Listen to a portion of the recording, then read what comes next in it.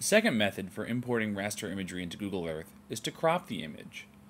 Select the geospatially referenced image you'd like from the File Import menu, in this case GeoTIFF. The GeoTIFF will automatically fly the client to the location of the world in which it is located. From the options menu that comes up, select that you would like to crop this image. The next step is to click a center point. And now what happens is Google Earth will automatically determine the largest area at this resolution possible inside of the client. And it will automatically crop the image at full resolution to that largest area possible. The downside of this is that you lose the entire image.